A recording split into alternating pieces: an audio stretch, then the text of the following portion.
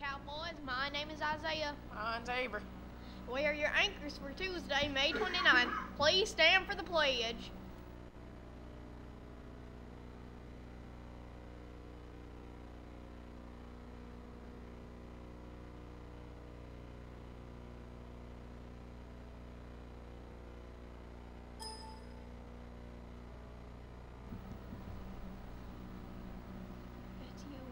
Today is National Paperclip Day. Our lunch options for today are corn dog, mini corn dog, and chicken smackers.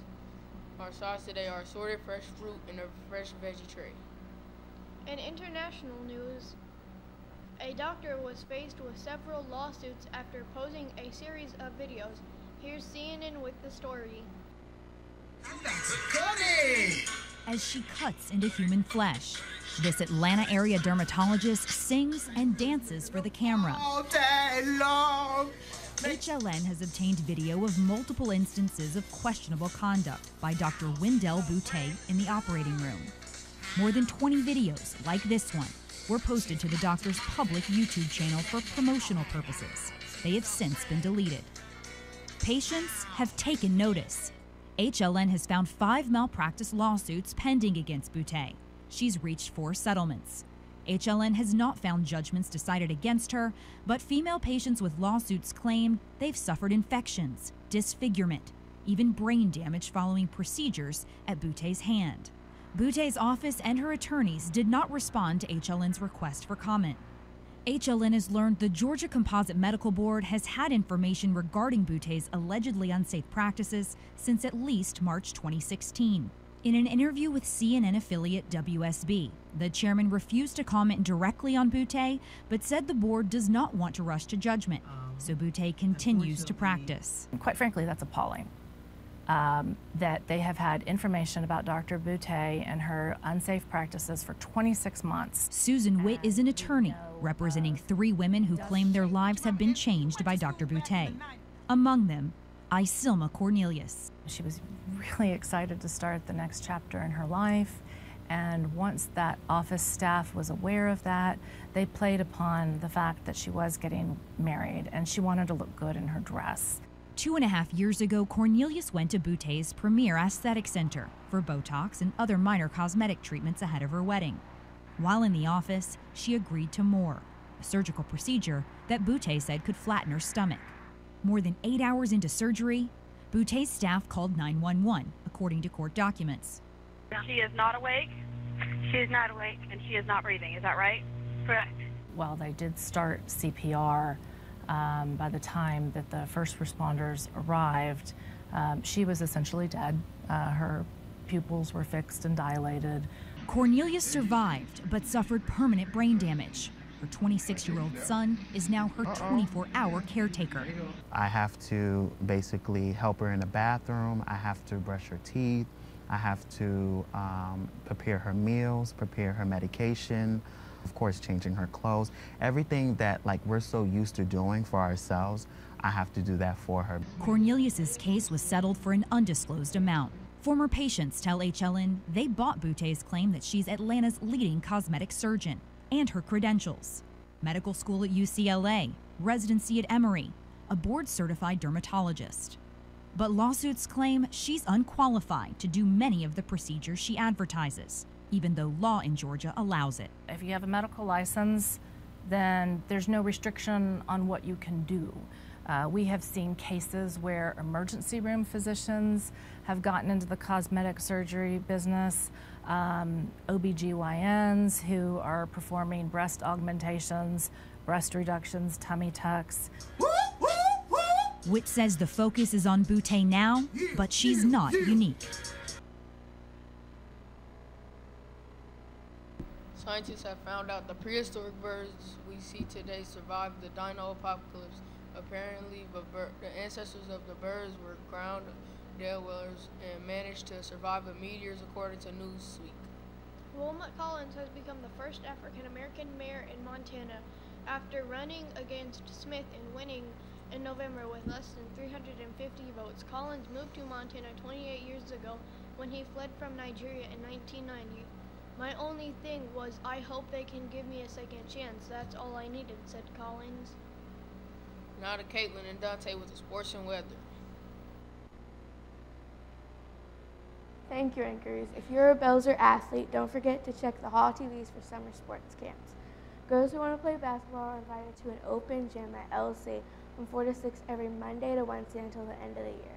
Current 8th graders who wish to play football next year are invited to attend agility training Tuesdays at 7 a.m. at LC. Now for the weather. The forecast for today will be sunny with a high of 91 and a low of 69. Now back to anchors. Thank you, Caitlin and Dante.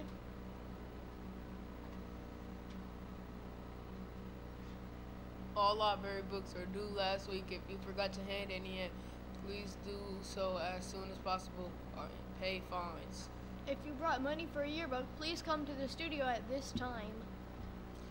Just a reminder, don't bring book bags tomorrow. On this day in history, in 1765, Patrick Henry's historic speech against the Stamp Act answered a cry of treason with, if this be treason, make the most of it. A celebrity birthday today is John F. Kennedy. He was President of the United States of America. He is turning 47. Our random fact of the day is that the most expensive musical instrument in the world is a Stradivarius violin that is sold for $15.9 million. Now to Mr. Harshwood, the rest of your announcements. Have a great day, Bruins. Good morning, Bruins. Just a couple quick announcements this morning. First of all, if you did not get an opportunity last Thursday or Friday to turn in your Chromebook, we want to make sure that you get those turned in today. I already talked to 4 or 5 students this morning that were looking for the technology office to make sure they get those turned in. Guys, remember, you had to sign an agreement at the beginning of the year that you would be responsible for that device throughout the year. And if you don't turn those in, you are looking at getting a fine of up to $400 to repay for that device. So you want to make sure you get that in today or tomorrow for sure. Second thing, book bags. Guys, on Friday at the end of 7th period, I got on the PA system and made an announcement school-wide that we would not be allowing book bags here at Belzer over these next 2 days. The first and foremost reason for that is that you don't have your Chromebook that you need to carry around. All of the teachers have come up with lesson plans that are not going to require you to have anything more than a pen or a pencil. I also made this announcement on my Sunday night call, which goes out to every single family in our school. So just so you know, another reminder, today and tomorrow you may not have a book bag with you. College prep teachers, if you have a student with you right now that has a book bag, please understand they are not permitted to carry that around today, and they need to come down to the main office. We've got a storage area set aside. We're putting everybody's name on their book bag, and today around 3:30, 3:35, we will call all those students back down to the main office, give them their book bag, and then let them go. And of course, all of those students know not to bring it back tomorrow. I realize that some of you need to clean out your lockers at some point throughout the day today. Stop by there if you need a bag. Ask your teachers or come see us. We can reach out to the custodians and maybe try to get some bags that you can take your things home in. Also, I want to remind you that the expectations we have for your tardies and also for your behavior are the exact same they've been all year. And just like on Friday, folks, just as a reminder, if you have numerous tardies and you've passed a certain threshold, if you get a tardy today, you will be sent to ISS for the rest of the day. Same thing with behaviors. If you get sent down to Miss Obey more than one time today, understand you will be spending the rest of your day in ISS, and those rules will apply tomorrow as well. So again, tolerance for any foolishness these last 2 days of school is very, very small. So I want to make sure everybody understands that. Come to school, do what you're supposed to do, make good choices, and you can have a really, really great positive end to your school year.